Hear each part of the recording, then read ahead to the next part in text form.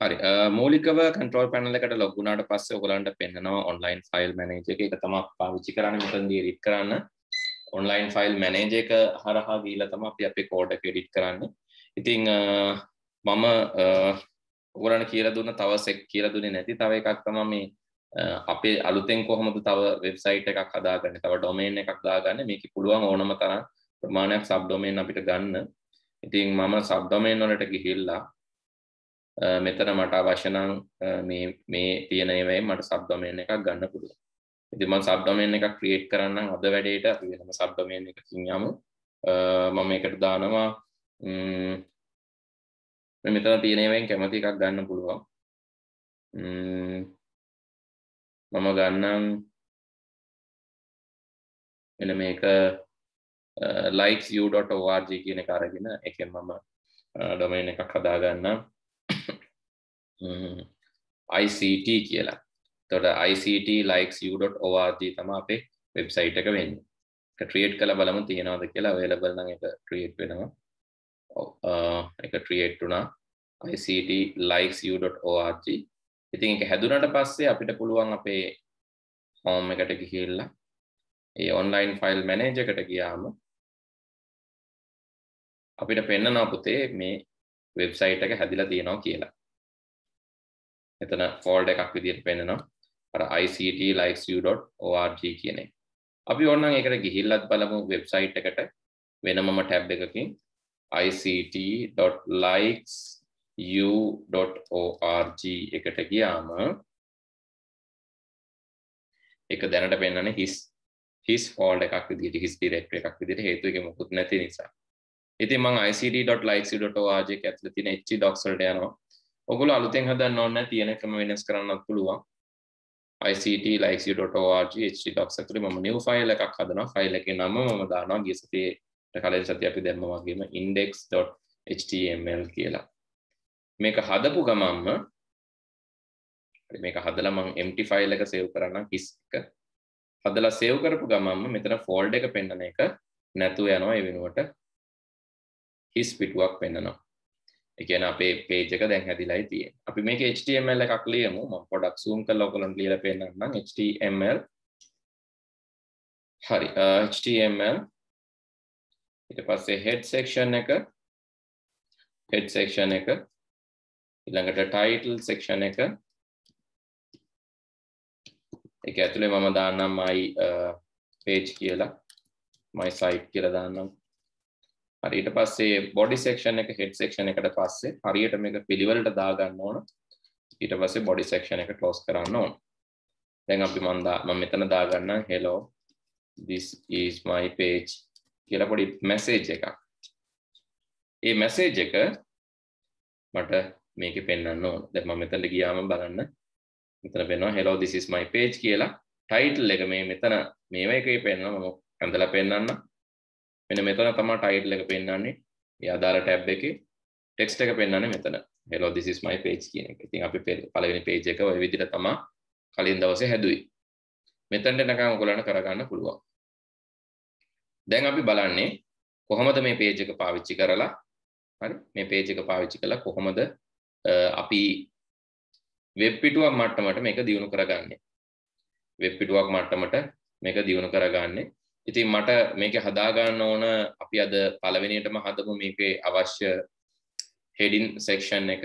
ඉතින් අපි sample web පිටුවකට නිකන් ගිහිල්ලා බලමු අපිට අදහසක් ගන්න. මම ගන්නවා මෙතන sample web template කියලා. sample web template කියලා අපි images වලින් search කරොත් අපිට නිකන් අදහසක් ගන්න පුළුවන් මේ වගේ මගේ පිටුව හදනවා මේ වගේ හදනවා කියලා. මම මෙතනින් සරල simple එකක් select කරගන්නම්. ඉතින් ඒ අනුව අපි හදාගෙන යමු. simple page එකක් select කරගමු ඉස්සෙල්ලාම. හරි මම මෙන්න මේ පිටුව මම හිතුව ගන්නවා කියලා. හරි. දැන් මෙතන your website title කියලා තියෙනවා. හරි ඒකට අමතරව ඊට පස්සේ තියෙනවා main solutions, slideshow videos, resource, contact කියලා. ඊට පස්සේ මේ පොඩි slide එකක් images ටිකක් තියෙනවා. අපි මේකට ගිහිල්ලා බලමු. තව පොඩ්ඩක් ලොකු කරලා බලන්න ඕන හින්දා. හරි. ඔය තියෙන්නේ මේ තියෙන එක. මේකේ තියෙන your website title. ඊට පස්සේ පොඩි search එකක් තියෙනවා. Google search එකක් දීලා තියෙනවා. website search එකක්ද Google search එකක්ද කියලා. ඒ දේවල් අපි පොඩ්ඩක් පස්සේ implement කරමු. මම title එක විතරක් දාලා මේ ටික හදන එකට අපි යමු. හරි. මේ page එකේ ඔයගලන්ට පේනවා අලු පාටක්. තද අලු පාටක් තමයි මේකේ background එක තියෙන්නේ. ඉතින් මම මුලින්ම කරන්නේ මගේ site එකට background එකක් දාගන්න එක. මම body bg color කියන එකට ගිහිල්ලා මම මේකට අවශ්‍ය රතු කොළ නිල් red green blue code එක දෙන්න ඕන. මම දුන්නොත් red වලින් බිඳුවක් hash එක ගහලා මංකුත් මට ඕන red වලින් ඕන නැහැ, green වලින් ඕනෙත් නැහැ, blue වලින් ඕනෙත් නැහැ කියලා කිව්වොත් මේ RGB colors තමයි මෙහෙම දෙන්නේ. දෙකක් red දෙන්න ඕන, ඊළඟ digit දෙක green, ඊළඟ digit දෙක blue. එතකොට කොම හයක් red නැහැ, green උත් නැහැ, blue උත් නැහැ. කියන්නේ රතුත් නැහැ, නිලුත් නැහැ, කොළත් නැහැ. මෙහෙම දුන්නොත් මගේ site එක පේන්නේ තනි කළු පාටින්. හේතුව රතු ඒ කිසිම දෙයක් නැති නිසා. හරි මම පොඩ්ඩක් වැඩි කරන්න. මම රතු amount එක පොඩ්ඩක් දානවා. රතු amount එක 40ක් විතර. ඒ වගේම green amount එකත් 40ක් දාලා blue amount එකත් 40ක් විතර දානවා. එතකොට විශේෂ තනි පාටක් ගන්නෙ නැහැ. දැන් මම එකක් විතරක් වැඩි කරොත් රතු විතරක් වැඩි කළා කොළ නිල් වැඩි නොකර හිටියොත් මගේ පිටුව රතු පාටින් පේන්න ගන්නවා. රතු විතරයි මම වැඩි කරේ. හැබැයි මට එහෙම අවශ්‍ය නැහැ. මම තුනම වැඩි කරලා සමබර විදිහට මේක පවත්වා ගන්නවා. එහෙනම් තුනටම මම දානවා 40 40 40.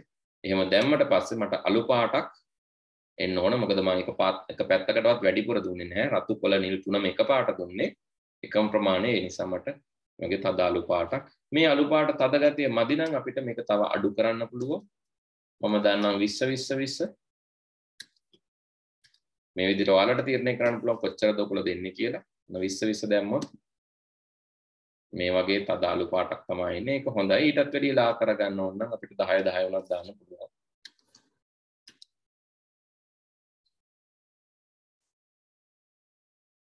හරි මේ තියෙන අලු පාට මට හිතෙනවා හොඳයි කියලා.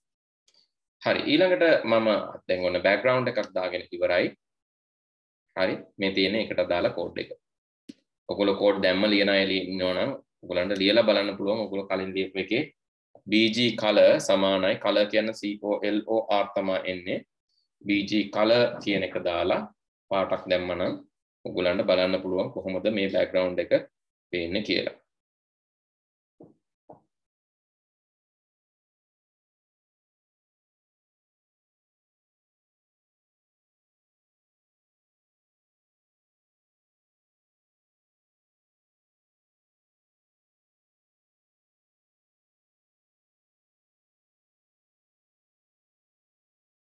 හරි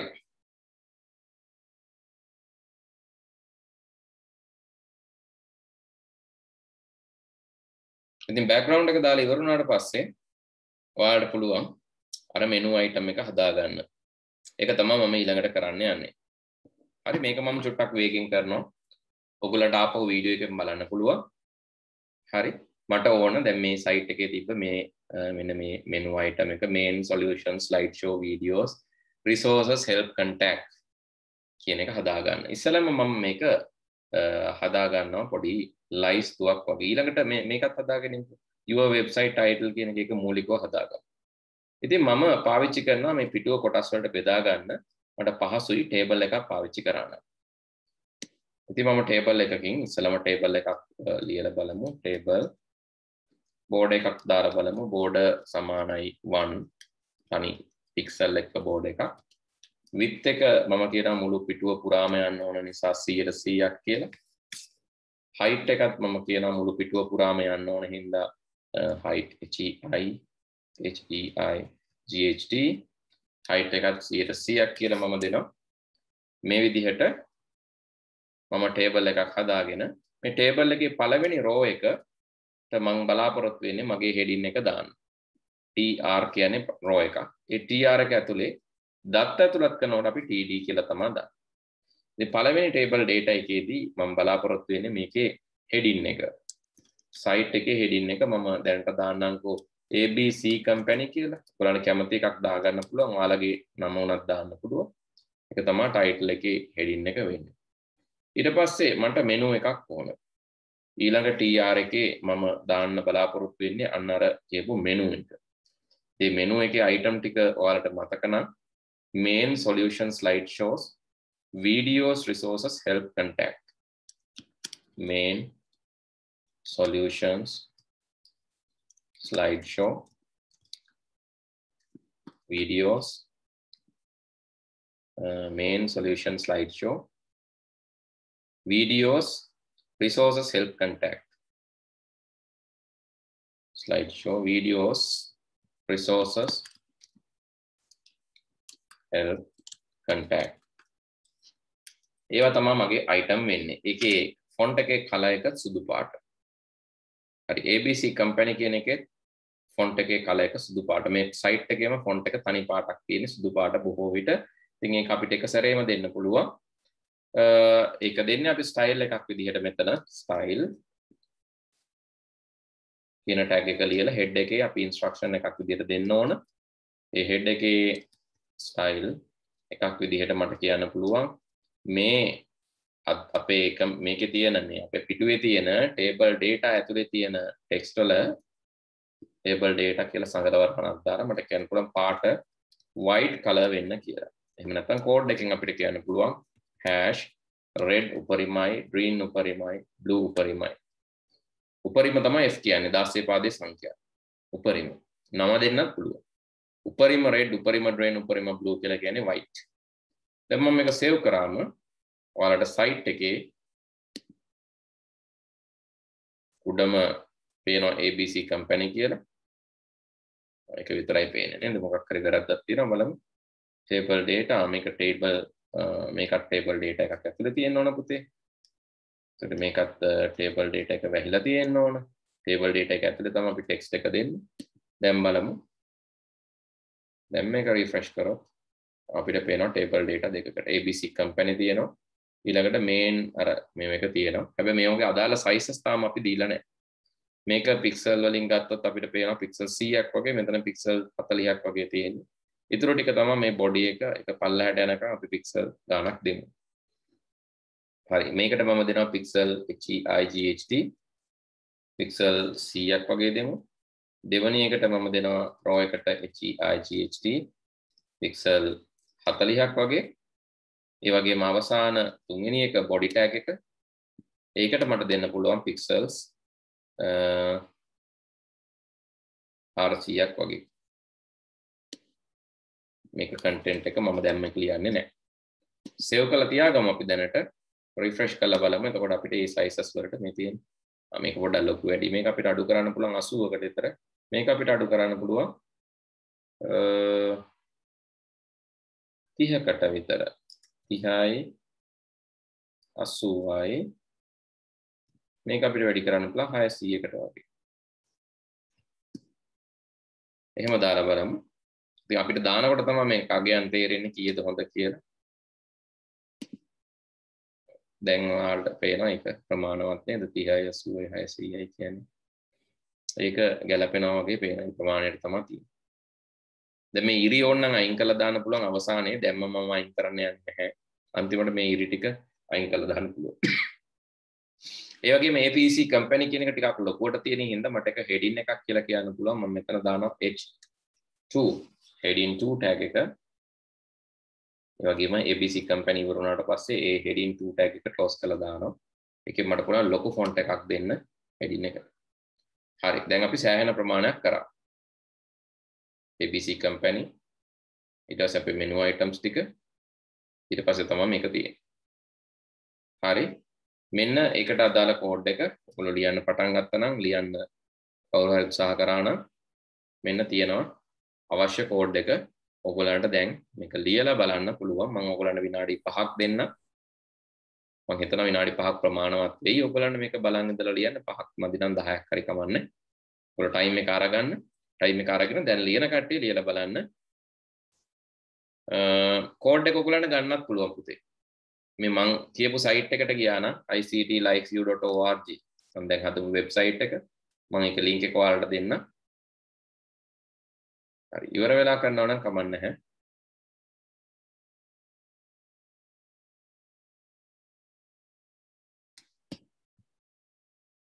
මේකට ගිහිල්ලා එතකොට ඔයාලට page එක පෙන්නනවා right click කරලා view page source ගියා නම් ඒකේ code එක පෙන්නනවා. එහෙමත් ඔයාලට code එක ගන්න පුළුවන්. right මම කියපු site එකට ගිහිල්ලා right click view page source ගියා නම් මේක පෙන්නනවා. හරි ගැටලු තියෙන කට්ටිය කියන්න හරියටම කරා නම් ඔයගොල්ලන්ට මේ විදිහට වෙබ්සයිට් එක බලා ගන්න පුළුවන්. මම කලින් ෂෙයා කරන්න දුන්නා. හැබැයි මම දැන් ඒ ඔප්ෂන් එක අයින් කරා. මොකද ඔයගොල්ලෝ ඒක පාවිච්චි කරන්නේ නැති හින්දා. කලින් නැත්නම් මම ස්ක්‍රීන් ෂෙයා කරන්න දීලා ඔයගොල්ලන්ට සපෝට් එකක් දුන්නා මුලදී. හැබැයි දැන් අපි වීඩියෝ බේස්ම යන්. ඒ කියන්නේ මොකද නැත්තම් ලොකු වෙලාවක් යනවා මේ ටික ඔයගොල්ලන්ට කරගන්න.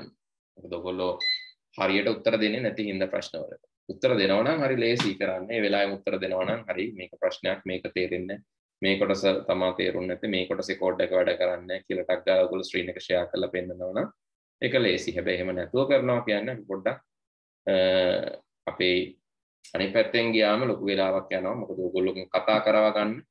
ඒකට මම හිතන්නේ වෙනම අපිට කතා කරන පන්තියක් තියන්න පුළුවන්. ඒක මම කරන්න ඕනේ නැහැ. මම හිතන්නේ ඔයගොල්ලන්ගෙම කාට හරි පුළුවන් පටන් ගන්න කතා කරන්න පුරුදු කරන පන්තිය. එතකොට ඔයගොල්ලෝ ඒකෙන් පුරුදු වෙලා ඇවිල්ලා ඊට පස්සේ මේකට ඇවිල්ලා ප්‍රශ්න අහන්න ඊට පස්සේ උත්තර දෙන්න. මොකද එහෙම මොකුත්ම නැතුව කරන්න ගියාම ඒක මමත් ඩිසපොයින්ට් වෙනවා. හරි. එතකොට ඔන්න මූලිකව අපි කලර්ස් ඇතුළත් කරගත්තා. දැන් අපිට මෙනු එක හදා ගන්නයි තියෙන්නේ. මම මෙනු එක දාගන්නේ ඇත්තටම මම මෙනු එකට දා ගන්නවා unordered list එකක්. UL කියලා කියන්නේ unordered list එකක්. මෙතනින් මේ unordered list එක close කරගන්න. UL මම මේකට ID එකක් ඕනනම් දෙන්න. මේක හොයාගන්න පුළුවන් වෙන්න menu කියලා ID එකක් දෙන්න. මේකේ තියෙනවා items ගොඩක්. menu items. මේ එක item එක මට list item li කියන tag එකෙන් markup කරන්න පුළුවන්. ඉතින් මේ තියෙන list items කොට list item එකක් තමයි solution කියලා කියන්නේ. ඒ වගේම list item එකක් තමයි slide show කියලා කියන්නේ. ඒ වගේම list item එකක් තමයි videos කියලා කියන්නේ. මේ විදිහට මේකේ තියෙන item ටික අපිට mark කරගන්න පුළුවන්. resources කියලා කියන්නේ list item එකක්. help කියන්නේ list item එකක්. මේ විදිහට ඔක්කොම list item ටික mark up කරගන්න පුළුවන්. contact කියලා කියන්නේ අපේ අවසාන list item එක මේ list එකේ තියෙන ලයිස්තුව. විදිහට ගත්තොත්. මෙහෙම හදාගත්තට පස්සේ මේ unordered list එකක් හදාගත්තට පස්සේ table එකේ ලයිස්තුව ඔයාලට මේක දිහා බලද්දි මේ වගේ items ටිකක් බලා ගන්න. හැබැයි අපිට ඕන මෙහෙම නෙවෙයි. හරහටයි ඕන. බලමු අපි කොහොමද මේ හරහට ගන්න කෝඩ් එකක් ලියාගන්නේ, ස්ටයිල් එකක් ලියාගන්නේ කියලා. හරි. ඔන්න මම කරේ unordered list එකක් හදාගත්තා. දැන් මට ඕන මේ items ටික හරස් අතට ගන්න. ඒකට මම ස්ටයිල් එකක් ලියන්නයි යන්නේ. අපි බලමු මේකේ කොහොමද තියෙන්නේ. මේකේ තියෙන items ටික හරස් අතට පොඩි gradient එකක් තියෙනවා. පොඩි gradient එකක් කියන උඩින් ලා පාටක් යටින් තත පාටක් වගේ තියෙනවා. ඊට පස්සේ items ටික තියෙනවා ඒක ඇතුලේ. හරි. මුලින්ම එහෙම නැතුව අපි සාමාන්‍ය කළු පාටින් මේ items ටික දාගමු. මම style එකක් ලියනවා අලුතෙන් මේ menu එකේ ඇතුලේ තියෙන list item වලට. මම කියනවා යාලගේ background එකේ color එක black. එහෙම නැත්නම් hash red නැහැ, green නැහැ, blue නැහැ. ඊට තියාගන්න කියලා. ඒ වගේම යාලට මම width එකක් දෙනවා හැම item එකටම. width එක with pixel 150 130 ඇති වෙයි. width එකක් දෙනවා. ඒ වගේම මම කියනවා මේවා වම් අත පැත්තට float වෙලා පිළිවෙලට පිහිටන්න කියලා. float left කියන එකෙන් අපි කරන්නේ ඒකයි. හරි දැන් මෙහෙම කරාට පස්සේ ඔයාලට පේනවා මේ items ඔන්න මේ අතට ඔන්න හැදුනා. මේ අතට හැදුනා. ඒ වගේම මට ඕන මෙයාලගේ උඩින් යටින් පොඩි gap එකක් තියන්න padding මම දෙනවා උඩින් යටින් 10 පික්සල් වගේ ගැප් එකක් දෙපැත්තෙන් ගැප් එකක් ඕන නැහැ කියලා.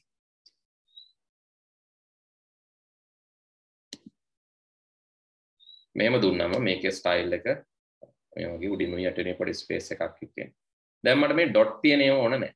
ඒ ඩොට් ටික අයින් කරගන්න මම කියනවා ඩිස්ප්ලේ කරන්න බ්ලොක් එකක් විදිහට. අර ඩොට්ස් ඕන නැහැ. මෙනු අයිටම් එකක් විදිහට නෙවෙයි බ්ලොක් එකක් විදිහට ඩිස්ප්ලේ කරන්න කියලා. එතකොට ඒ ඩොට් අයින් කරගන්න. මට ඕන මේවා සෙන්ටර් වෙන්න. ඒ හින්දා මම කියනවා ටෙක්ස්ට් ලයින් එක සෙන්ටර් වෙන්න කියලා. ටෙක්ස්ට් ලයින් එක සෙන්ටර් වෙන්න කියලා කියනවා. එතකොට මෙයාලා මැදට අලයින් වෙන්න ඕන. හරි. ඔන්න අයිටම්ස් ටික හරි. දැන් ඔන්න පිළිවෙලට ඉන්නවා කට්ටිය. ෆොන්ට් එකක් කැමති නම් වෙනස් කරගන්න පුළුවන්. ෆොන්ට් family වර්ධනා වගේ ෆොන්ට් එකක් දාන්න. එතකොට ඔන්න ෆොන්ට් එකේ ස්ටයිල් එකත් පොඩ්ඩක් වෙනස් වෙයි. හරි. ඊළඟට මට ඕන මේවා අතර පොඩි ඉරි කෑලි වගේක් තියෙන්න. එහෙනම් මම බෝඩ් එකක් දානවා. බෝඩ් left side එකට බෝඩ් එකක් දාන්න. වම් අත පැත්තට border left 1 pixel solid border එකක්. මේකටත් මම දානවා පාටක් අර background එකේම පාට දාමුකෝ අපි. නැත්නම් 202020 වගේ පාටක්. මම දැන් ඉරි කැලක් පේන ගන්නවා හරස් අතරනේ. එතකොට මේ menu items වෙන්නලා අපේ pixel එක මදි නම් අපි දෙකක් දාමු.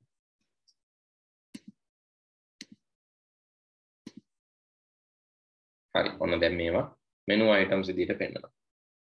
දැන් මට මේක උඩට ගියාම තව වෙන පාටක් එන්න ඕන.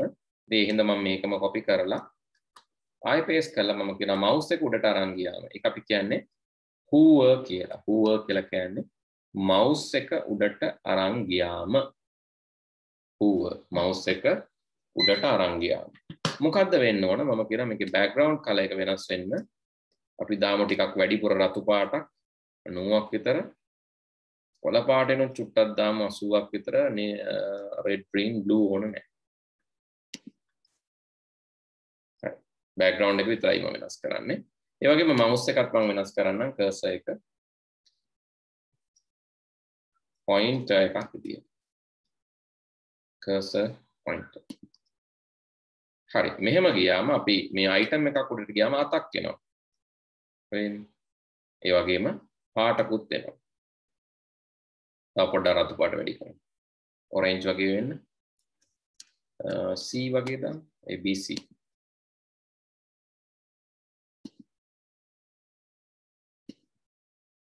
ඒක ටිකක් හොඳයි.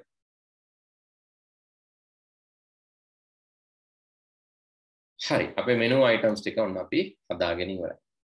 ඒක හදාගත්ත අපි ලයිස්තුවක් list එකක් පාවිච්චි කරලා ඒ list එකට මේ උඩින් තියෙන styles දාලා තමයි හදාගත්තේ. මම හිතනවා අද අපි සෑහෙන ප්‍රමාණයක් මේ විදි කරා. හරි අපිට අවසානයේට පුළුවන් දේ තමයි මේ බෝඩ් එක 0 කරන්න පුළුවන්. බෝඩ් එක 0 කරාම මේ ටේබල් එකේ ඉරි පේන්නේ නැහැ.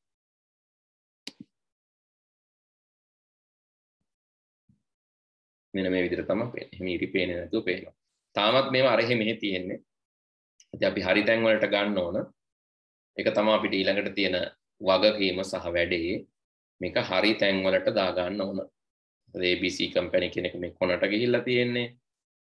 ඒක පොඩ්ඩක් ගන්න ඕන. හරි. ඒක පොඩ්ඩක් ගන්න ඕන හින්දා අපිට මෙතන පුළුවන් වුණා හිස් තැන් කීපයක් තියන්න. එහෙම නැත්නම් අපිට කියන්න පුළුවන් මේකේ හිස් තැන් කීපයක් තියෙන එක ලේසිම දෙයක්. එහෙම නැත්නම් ටෙක්ස්ට් ලයින් සෙන්ටර් කරත් කමක් නැහැ. හරි. මේ අපිට කියන්න පුළුවන් H2 එකේ ටෙක්ස්ට් එක සෙන්ටර් වෙන්න කියලා. ඒ ලේසි විදියක් මේක මැද්දට ගන්න. එතකොට කොනේම තියෙන්නේ නැතුව මැද්දට අර විදියටම ඕනේ නැහැ. එතකොට පොඩි වෙනසක් තියෙනවා. menu items ටිකත් මැද්දට ගන්න ඕන නම් ඒකත් අපිට කරන්න පුළුවන්. මේකෙත් අපි ඉන්නේ මොකේද menu එකේනේ. hash menu margin automatic margins. නැත්නම් අපිට text line center කරලා ගන්න පුළුවන්. හැබැයි text ගොඩක් තියෙනවනේ. හින්දා automatic margin දුන්නා නම්. ඒක ආවේ නැත්නම් අපි දාගමු div එකක් මේකට.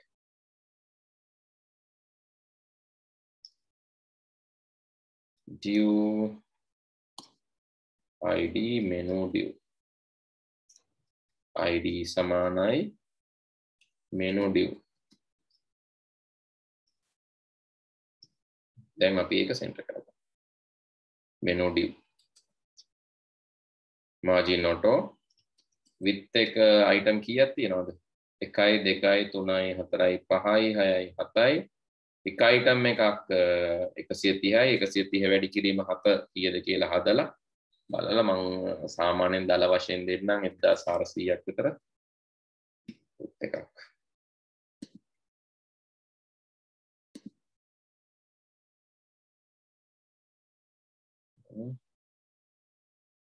මෙතනින් center කරගමු.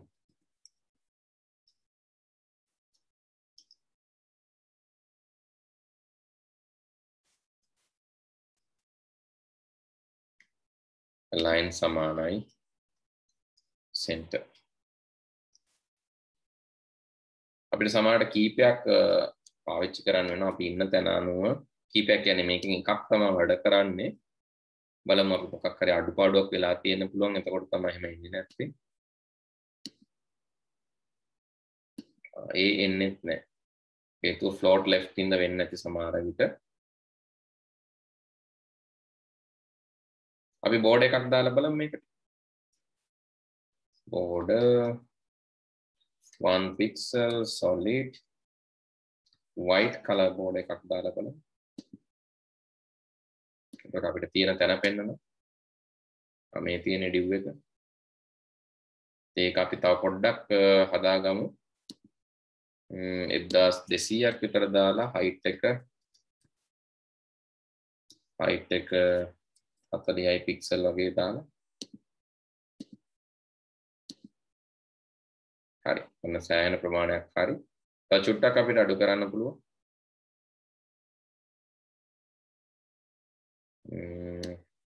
height එක 60 40යි.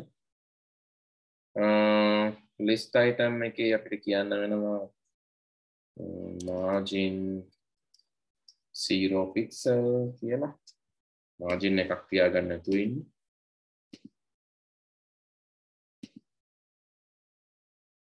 චූටි අවුල් ටිකක් තියෙනවා මෙතන හදාගන්න.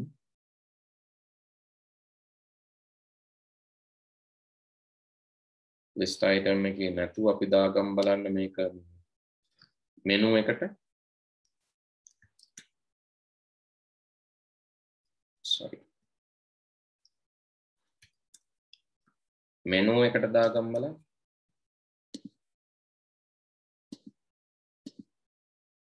හරි. ඔන්න වැඩේ හරි ගියා. ගානට ඔන්න උඩින් gap එකක් නැහැ දැන්. දැන් මේ div එකත් අපි කළු පාට කරලා දාමු. එතකොට ඔය ප්‍රශ්නේ අපිට එන්නේ නැහැ. div එකත් කළු පාට කරලා දැම්ම නම් හරි. menu div එකේ background color එක අපිට දාන්න පුළුවන් කළු පාට. ඒතර ඔක්කොම එකක් වගේ පේන්නේ. අවසානයේට අපිට board එක අයින් කරලා දාන්න. board එක 0 දාගන්න. save කරලා බලමු. දැන් ඔන්න කළු පාට තීරුවක් තියෙනවා. menus වලට මේ තීරුව දිගටම continue කරන්න ඕන හින්දා මම මේ TD එකටත් background එක කළු පාටම දානවා. මේ TG එකටත් මම දානවා BGCOLOR background color එක black color එකම දානවා. හරි. දැන් අද ටිකක් ඇත්තටම මම කෝඩින් වැඩිපුර කරා. ඒක අපිට සති කීපයක් කරන්න බැරි වුණ හින්දා ඔන්න දැන් තනි ස්ට්‍රිප් එකක්. තනි පටියක් වගේ කළු පාට එකක් තියෙනවා. ඒකේ menu items ටිකක්. හරි. උඩ තියෙන එකත් චූටක් කර ABC company එකත් පොඩි තව ටිකක් dark පාටක් දාගන්න පුළුවන් නම් හොඳයි. ATR එකටත් BGCOLOR අපි ඒකට දාමු 0.8 වගේ පාට. hash. හරි. මේ විදිහට දැම්මම අපිට ඔන්න ABC company තියෙනවා යටින් menus ටික තියෙනවා. ඔන්න අපේ page එකේ මූලික ටික හදාගෙන ඉවරයි. heading එක සහ මෙනු එක. හරි. දැන් මට නම් අඩු කාලයක් ගියේ මම දන්නවා ඔයගලන්ට ටිකක් වැඩි කාලයක් යයි මේක කරන්න ගියාම.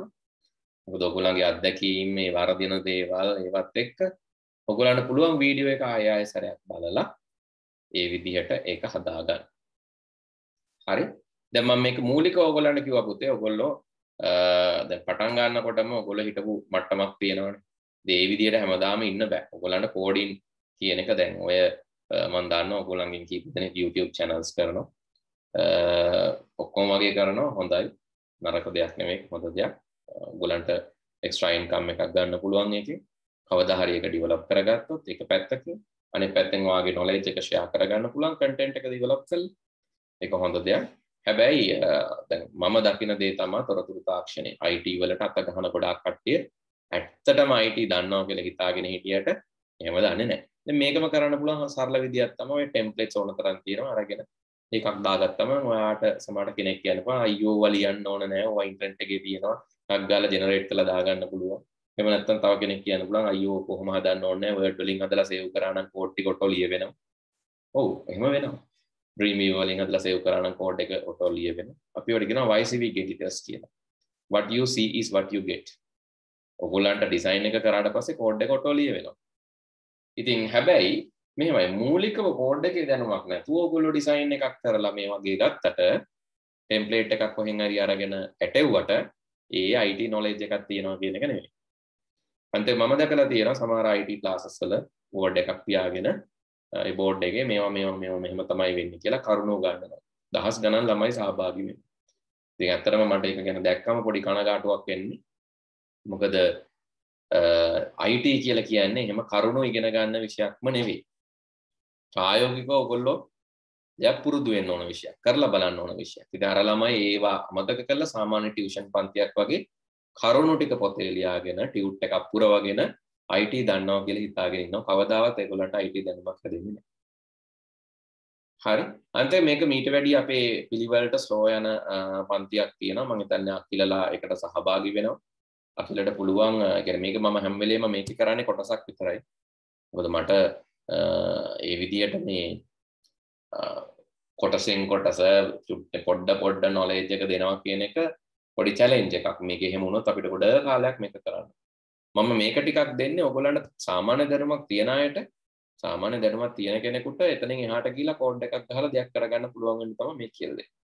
හැබැයි ඔයගොල්ලන්ට සාමාන්‍ය දැනුමක්වත් නැත්තම් එනකොට කරලම නැත්තම් හරි ඔයගොල්ලෝ කරලම නැත්තම් සාමාන්‍ය දැනුමක්වත් නැත්තම් කෝඩ් එකක් ලියන්නම බැරි නම් චුට්ටක් ඒක පොඩ්ඩක් බලලා ඉවර වෙලා මේ යාළුවොත් එක්කත් කතා කරලා එහෙම වුණොත් අර මූලික ඔය අපි යන පන්තියක් තියෙනවා ඒකට ජොයින් වෙන්න බෑ. හැබැයි ඒකෙත් දැන් අපි ටිකක් කරලා ඉවරයි.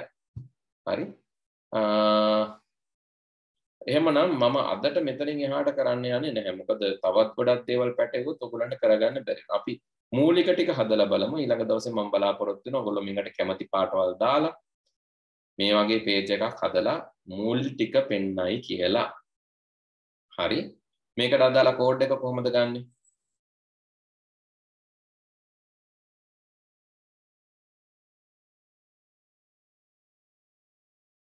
එකම account එක හැදුවට කමක් නැහැ කියලා ඒක ප්‍රශ්නයක් නැහැ. හැබැයි වෙනම ෆයිල් එකක් විදිහට හදන්න. account එකක් වෙනම හදනවට වැඩිය අර ෆයිල් එකම edit කරත් කමක් නැහැ. ඊට පස්සේ මේ ටික කරලා බලන්න කැමති පාටවල් දාගන්න. දැන් මම දැම්මේ මේ කළු සුදු දැම්මේ අර ටෙම්ප්ලේට් එකේ තිබ්බේ හින්දා. ඔයාලා කැමති පාටක් දාගන්න. ඒක කිසිම ගැටලුවක් නැහැ. කැමති පාටක් දාගෙන මේක හදන්න. ඉතින් අපි ඊළඟ දවසේ කතා කරමු කොහොමද මේක මෙනු එකට අමතරව බොඩි එක දාලා මේක කම්ප්ලීට් වෙබ් පේජ් එකක් බවට පරිවර්තනය කරන්නේ. ඉමේජ් ස්ලයිඩ් එකක් දාලා ඒ දේවල් ටික අපි ඊළඟ දවසේ කතා කරමු. හරියටම මේකේ තියෙනවා වගේ මේ සාම්පල් එකේ තියෙනවා වගේ ඉමේජ් ස්ලයිඩ් එකක් දාලා කොහොමද කරන්න කියලා. ඉතින් මේ වගේ නැත්තම් ඔයාලට පුංචි ටෙම්ප්ලේට් එකක් අරගෙනත් ඒකත් එඩිට් කරගන්න පුළුවන්. හැබැයි ඒ ඕනෑම දෙයකට ඔයගොල්ලන්ට ඕන මේ තියෙන මම මේ වගේ පොඩි ටෙම්ප්ලේට් එකක් එඩිට් කරලා හදපු එක. ඕනෑම දෙයකට ඔයගොල්ලන්ට කෝඩින් වල යම් දැනුමක් ඕන. මේ ඉමේජ් ස්ලයිඩ් එකක් දැම්මට පස්සේ එන විදිහ.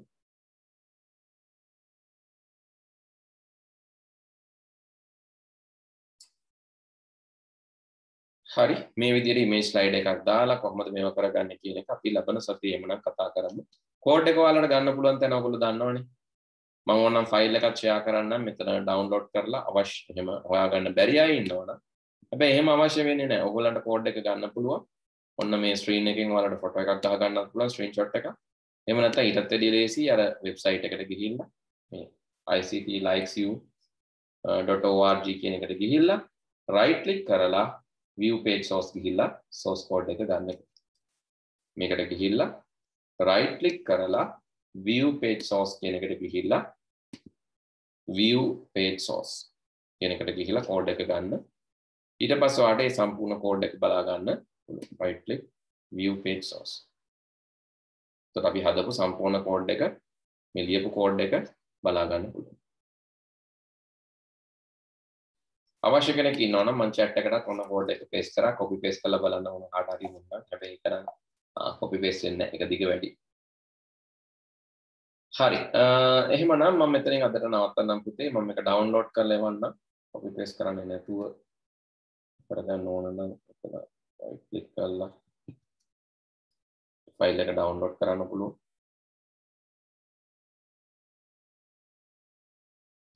මම ඕනේ ඒක අප්ලෝඩ් කරන්නම් ඔයාගේ chat එකට. එතනින් ඔයාලට download කරලා file එක ගන්න පුළුවන්. හරි. ඔන්න මම ෆයිල් එක එව්වා. ඔතනින් download කරලා ගන්නත් පුළුවන්. මම ඔප් එක. එහෙම කරලා අරගෙනත් හදන්න පුළුවන්. අපි ලබන සතියේ එහෙනම් ඊටු ටික කතා කරමු. හැමෝටම සුබ දවසක්. සුබ රාත්‍රියක්.